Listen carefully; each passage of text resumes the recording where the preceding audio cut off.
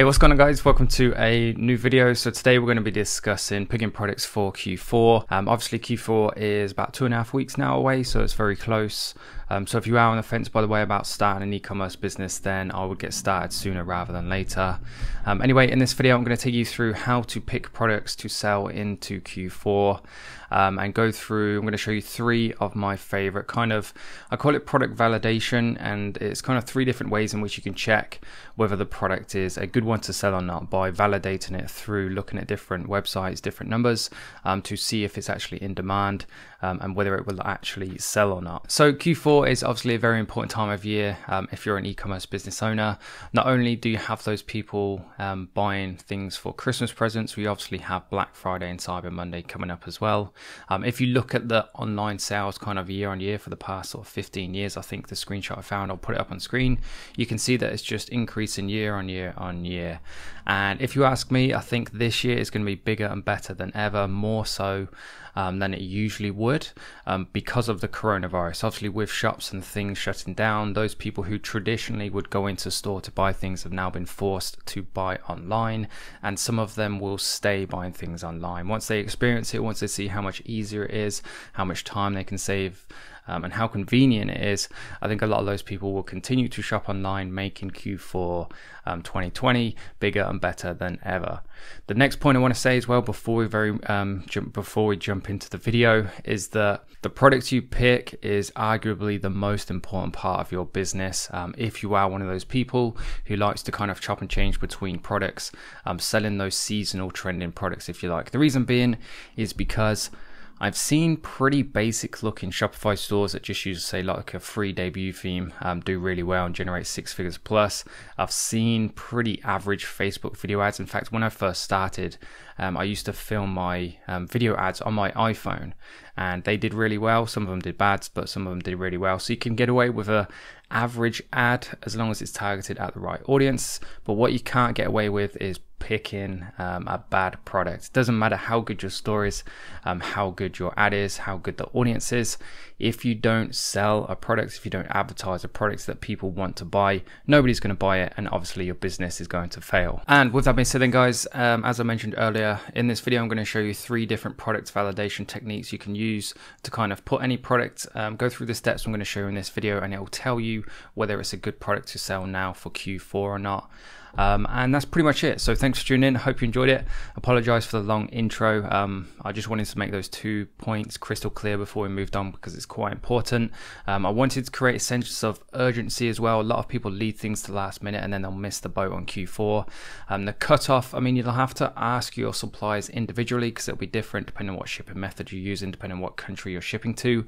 But in my experience, it's usually kind of towards the end of November in which the cutoff is for Christmas delivery. So even if you start selling today, then if you are going to dropship only, then you only really have the next 2.5 months to make the most of. Plus, you've got to imagine those first 2 to 3 weeks are going to be product testing time. So it might take you a month just to find that one product that sells, which will only leave you with about 7 or 8 weeks to actually properly capitalize on, unless you start ordering and sourcing your products in bulk, of course.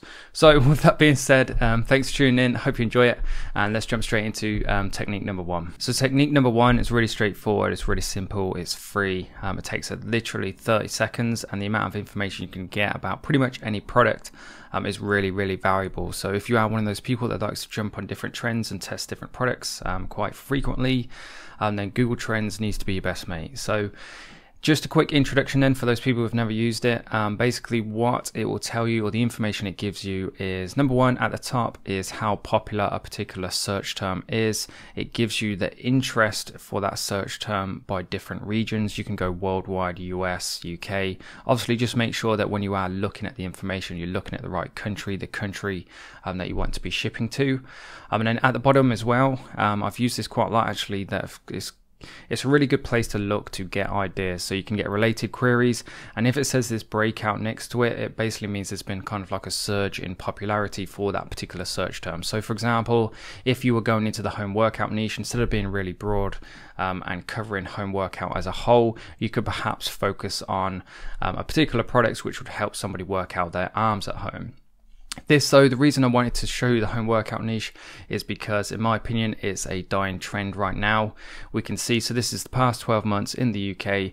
There was a huge spike at the beginning of March, obviously because of lockdown, gyms shut, people were forced to work out at home. So obviously there was a huge spike, which we can see in popularity, people searching for home workouts, home workout equipment and so on.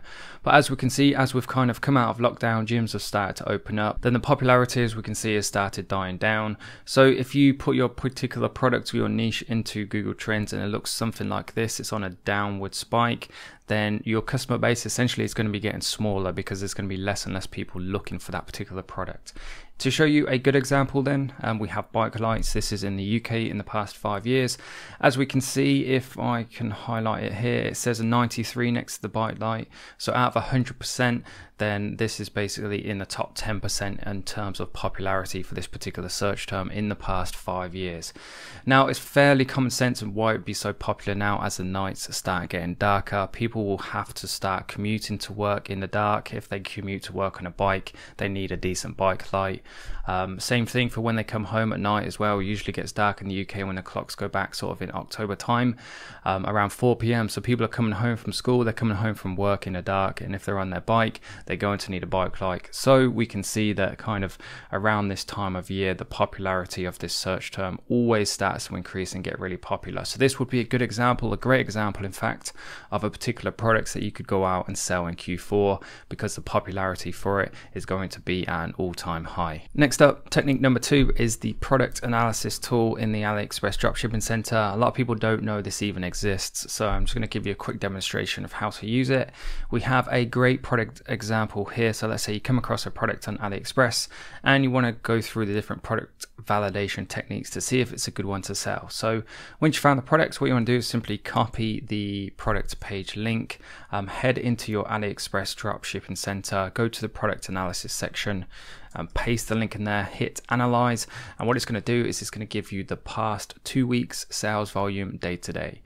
Now, if we head back to the product page, we can see there's a total amount of orders of 1,400.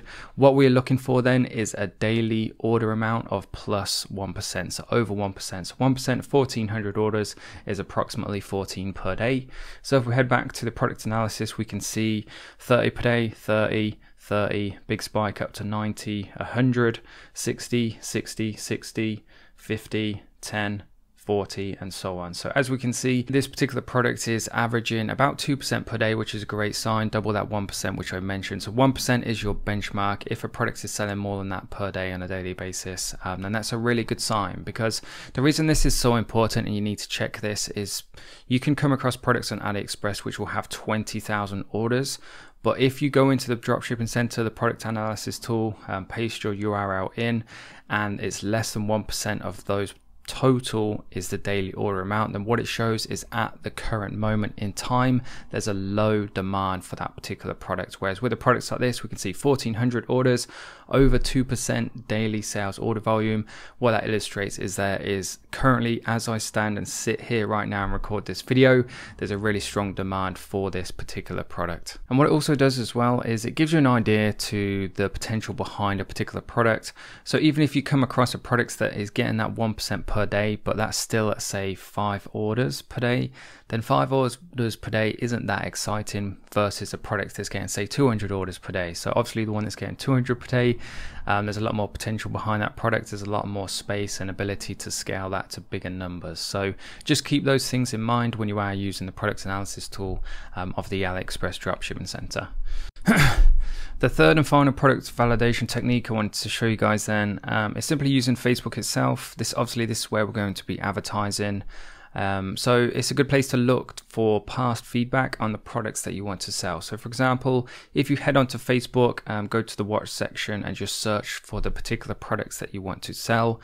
Look at the videos, look at the comments, and this is where kind of like the most critical information will lie, because if you can get direct feedback from customers, from people who have already seen an ad about the particular products you want to sell, and they're good comments, then obviously that is hardcore evidence. There's no denying it that people like that product and people want to buy the product. So once you've found the video, just have a quick flick through the comments. As you can see, this particular product, let's just play it for a few seconds so you can see what it is, has a crazy amount of engagement. So 10k reactions, 3.7k comments.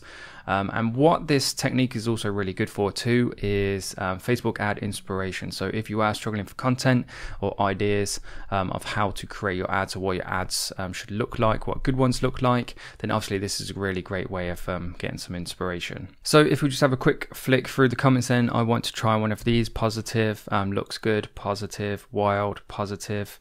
A legitimate question about the product, which is positive because it shows they have a genuine interest before they actually buy. Someone's just simply put cool, they're tagging their friends, which is good. Should we give it a try? I need this. So it's all positive. People are really interested at the moment. And then if we have a look at this particular comment from Claire, I've got one there, fab, and make your room smell amazing. I recommend. And as you can see, 56 reactions, a really good product. And there's no denying this is a good product. People are interested in it. People are actually buying it. There's actually a comment there which proves somebody has bought this product, which is just a great sign. These are all the kind of different triggers, the kind of different validations and pieces of evidence that you're looking for behind a product to decide whether it's a good one to sell or not. And with that being said, then guys, that is the 3 different product validation techniques. I hope you guys enjoyed the video. If you did, please do me the favor of simply leaving a like on the video. Any comments or questions, anything you want to ask me directly, simply post it down below. I will read it and I will respond to you. Please do make sure you subscribe as well for regular content, of course, if you did enjoy the video. And finally then, before you go, if you are looking for a particular e-commerce course on Shopify that will teach you everything you saw in this video plus more, plus it comes with my full support and guidance, pretty much everything that you see on your screen now, please do check out my Ecom Academy. There will be a link in the video description below. And with that being said, thanks again for watching. Hope you enjoyed it and see you in the next one.